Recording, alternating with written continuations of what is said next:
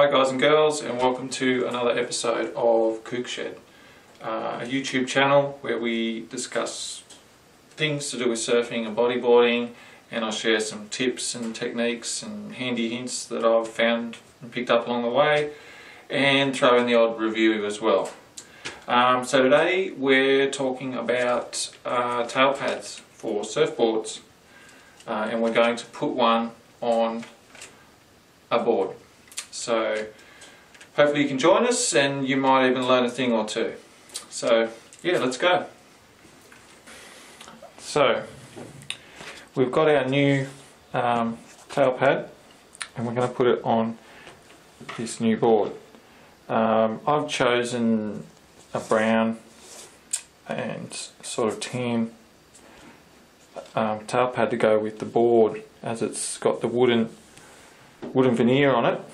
So I've tried to match the tail pad to the board.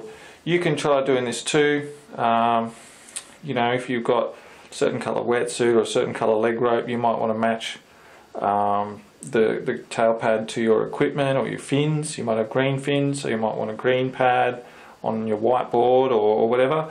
I know it's not really that important, but you're going to look at it all the time, and it just might make it look a little better. So I try and consider what colour I'm going to get based on the board and what my equipment is going to be. But also you want to consider the type of traction, the patterns, what works best for you, and whether it's got a tail kick on it. It's got quite a pronounced tail kick right at the end to stop your foot sliding right off the back, or just so you can feel where, without looking down, you can feel where the back of the tail pad is. So you might want to consider that sort of thing. There's so many different types of tail pads around with all different colours and shapes and sizes. You can get ones for different shaped boards, like there's different tail shapes. You can get a specific one for a fish with a big swallowtail, where the points will come, the points of the pad will come right out and follow the overall tail shape of the board. You can get really wide ones that will cater for really wide tails, and that sort of thing. So definitely, before you buy one, consider the board that it's going to go on and how you want it to look. Now, this is quite a wide tail, so I've got one that a tail pad that is split into three. Some of them are just one piece, and that's, you know, that could be fine for you. But I like having them with the little split. There's a cut there, so that I can spread them out according to how wide my tail is and where I'm putting it. So they come with a fair bit of packaging, these tail pads. So try and recycle the bit of cardboard if you can. They also come with the plastic wrapping. One thing about the surf industry, there's a lot of packaging that comes with products, and I think that's something we can really look at and try and change. So even the plastic that was surrounding this stuff here, maybe you can try recycling it. Here in Australia we've got a thing called Red Cycle, where you can actually recycle this sort of plastic. Maybe you can put that in the Red Cycle division of the recycling, and just try and minimise your impact on the environment. So we pop it off. It's just fixed to the back of the cardboard packaging.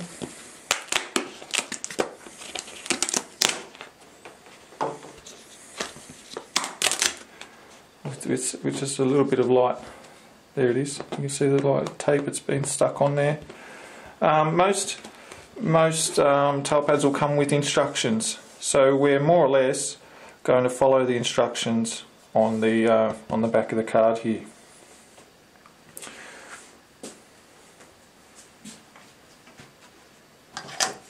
Now bear with me, I am a little fussier than some of the other tail pad applications that I've seen, but I want to make it just right. I'm going to look at it for a long time, so yeah, I'm going to really make sure it's in the right place for me, how I want it. Now before we go about applying, it pays to look where the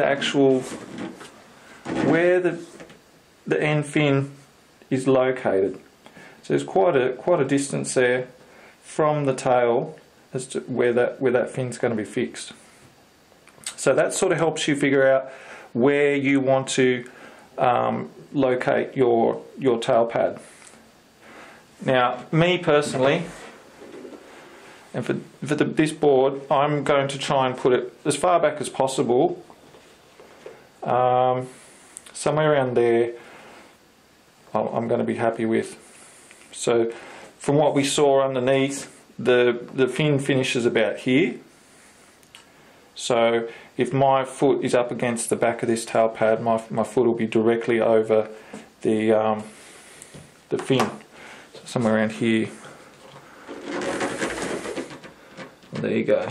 So, alright. So it's just, yeah, it pays to just check where your back fin's going to finish, and set your centerpiece accordingly. Now they've got a bit of they've got a cover here to stop it sticking to anything before it goes on. So once this stuff is off, it's going to stick to anything really well. So be careful and make sure that you're putting it where you want it to go. Now I sort of push them down gently, sit them where I might want them to go for starters, and then I make little adjustments. Some people will just slap them on, bang, they've got a tail pad on and they forget about it, and that's cool, totally cool.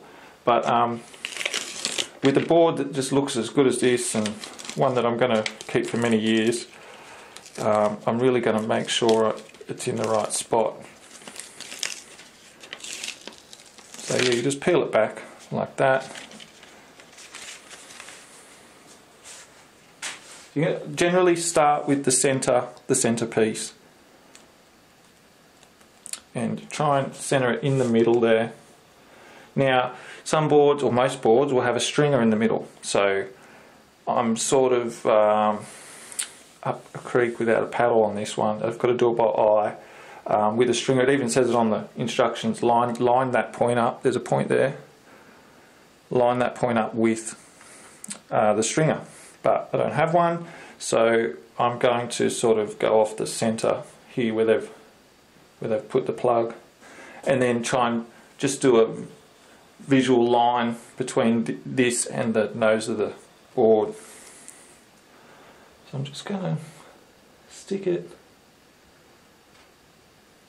right about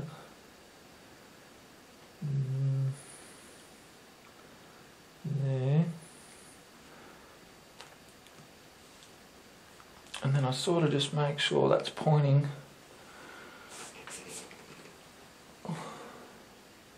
directly at the nose. Right, so that's not pressed down per se. It's just sort of sitting there. So it is sticking, but I can remove it if I change my mind at this point.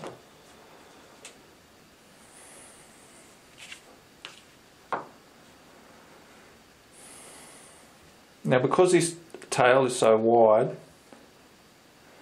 I'm going to have quite a gap between the outer pads. Now this can be tricky to get right if you want it exactly right, the exact width and everything. If you're really fastidious like me, this can actually be quite time consuming to get this right. That's why the one piece can actually be good for some people. So I try and get this line to be right, to follow that, like that line there, to be consistent. And I also try and line this up to how I want it. So something like that is what I'm going to go for. Probably don't need it that wide because the board drops off a bit there. I'm probably not going to be treading there too much, hopefully, but you still want it to look like it's in proportion to the board as well. to something like that's cool. I'm just going to, this is the fussiness in me, just going to check once more that that is not too far forward, because this is only a short board. Yeah, I could probably go a little further back, because this is only a 5'5" and I'm quite tall. I might put it further back. So you can see here it's already sort of started sticking like that, but not really hard, but yeah, enough. So I'm going to bump it right back, actually, right back.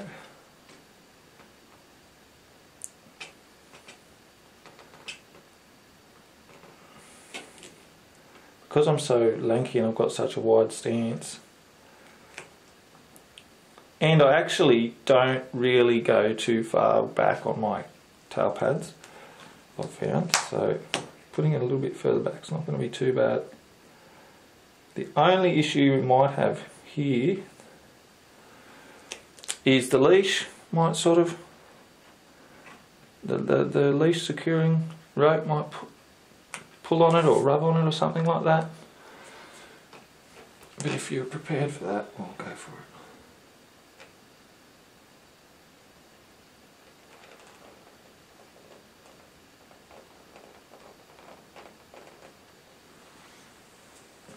Okay. Now, for the really fussy among us, i.e. me, I just double check a rough idea on width, distance from the rail. It's 10.5.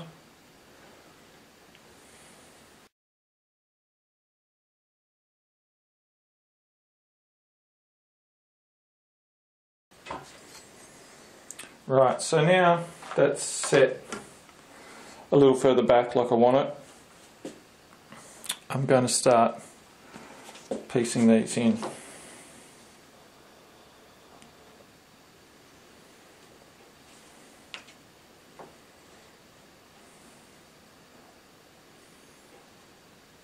So you might want an even distance in there all the way down, or you might want a bit of a tapered distance, so it gets smaller here, gets smaller there, and flares out at the end.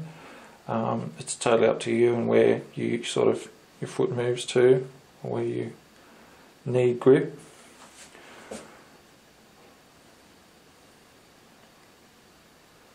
I sort of, some people don't care, like I've said, some people don't really care as long as there's something there for their foot to grip, and that's totally fine. But I don't know, because yeah, like I said, because this is such a nice looking board, I really want it to look nice for a long time. So that's pretty good for me. So I'm going to try and mimic that. So I'll leave this one here as a guide.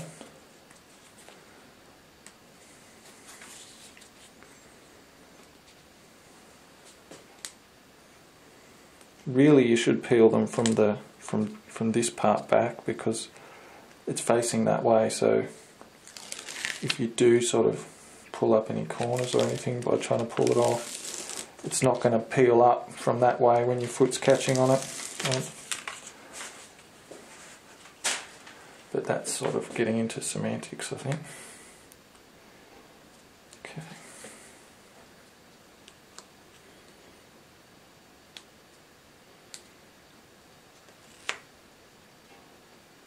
So yeah, I did question whether to make a video of this, because I do take so long to do it and I'm so fussy with it, but I thought I'll give it a go.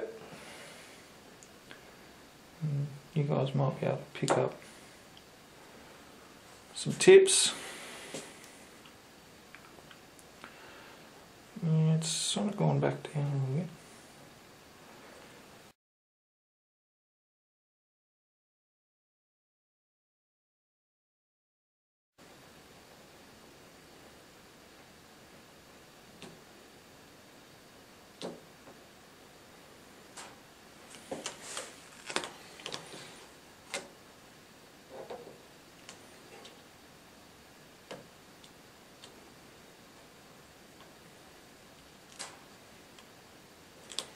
And sometimes there can be like I know there's lighting on this board, but there can be sort of trick of the light sometimes where it looks, because these chunks are so deep and thick, it can trick you into how far they are apart and things like that. So just pays to take a bit of care and pay a bit of attention.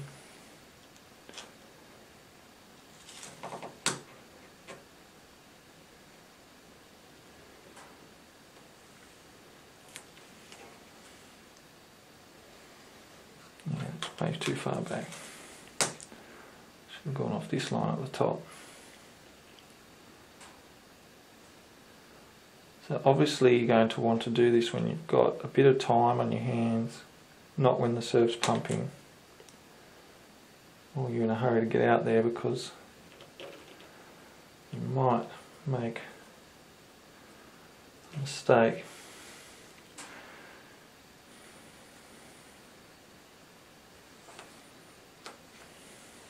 Because once this stuff sticks, this is 3M grade glue, once this stuff sticks it's on, and to take it off can be quite an ordeal once it's dried. I'll show you that in another video. That's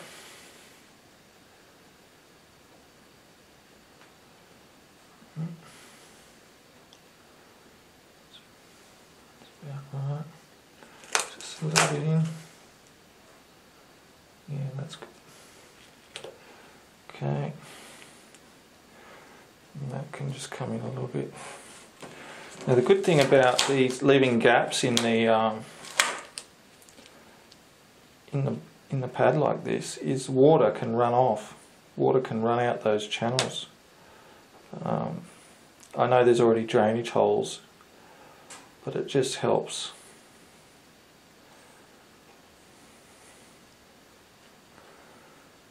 Seems pretty good. Now sometimes the actual pads themselves aren't cut straight, like 100% straight. Like I've got these they're pretty flush, like they're in a good consistent line, but down the bottom they're sort of not exact. So just be aware of that.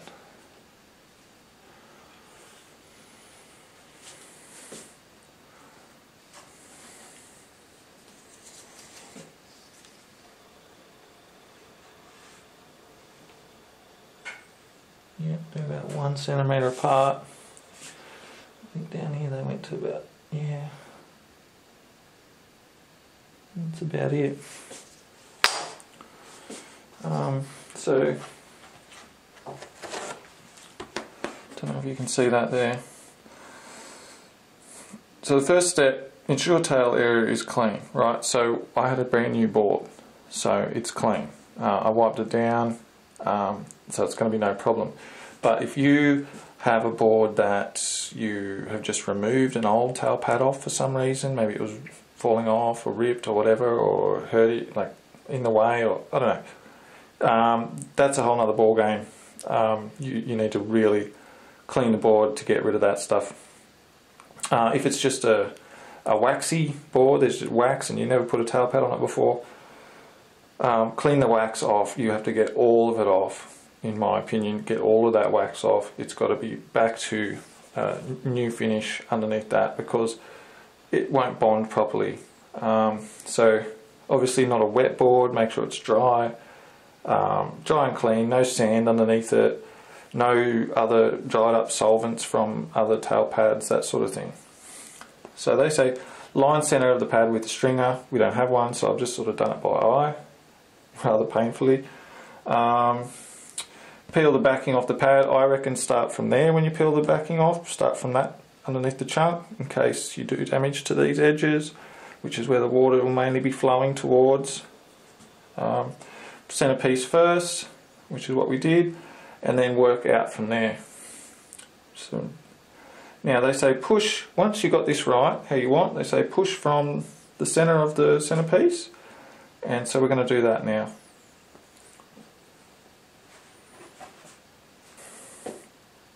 So we just push on there and work our way out to the edges.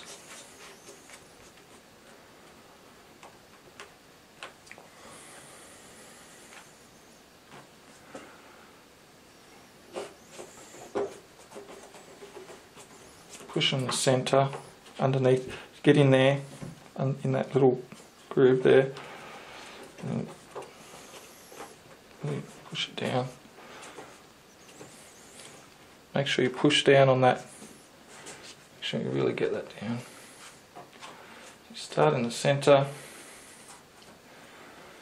work your way out, just in case there's any air bubbles in the adhesive. Okay, now that should set like that. Now you might be keen to get straight out there and into a wave on this, but if you really want that to set, it says here to leave for 12 hours, so yeah, I would leave my board for a day at least, like a whole day before taking it in the water. That way it really allows that solvent to set, and yeah, you're not going to have any trouble with water getting in and messing with the glues before it's really set. So that's what I'd do. I'd wait a whole day, go out on another board if it's really good or whatever and you really need to get a wave, just let that set. Now I've been a bit precious with this application, just because it's a brand new board, and yeah, it looks good and I want it to look good. That's why I bought the matching thing. But yeah, if you've just got an old board and you just want to chuck a pad on it, you can be a lot quicker and a lot less careful. You might not care as much about where it is, and what you just might want to feel something under your back foot so you know where your foot is, and so it's not going to slip off the back. But that's generally the process I go through, and I find that taking that extra couple of minutes or more, like you saw, it just really helps, yeah, the overall presentation of the board, and you'll just be happier with it, and you won't have to go back and rip it up and move it later if you've messed it up. I've seen some really dodgy tail pad applications, and sure, if they're happy with it, great, but I'm just a little fussier, so yeah. Right, so that's it for now. We have a nice new tail pad on our board. I'll give you a look here so we can see it. There we go. So we've got a nice new matching tail pad on our board.